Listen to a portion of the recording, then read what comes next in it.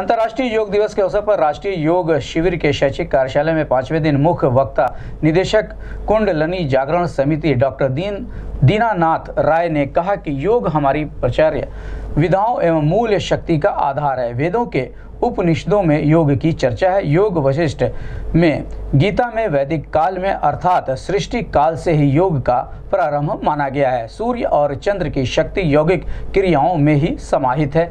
योग के विधा का प्रचार एवं समाज में आचार विचार, नित्य क्रिया, आहार व्यवहार को नियमित संस्कारित करने का कार्य करता है। कार्यक्रम की अध्यक्षता गोरखनाथ मंदिर के प्रधान पुजारी योगी कमलनाथ जी ने किया।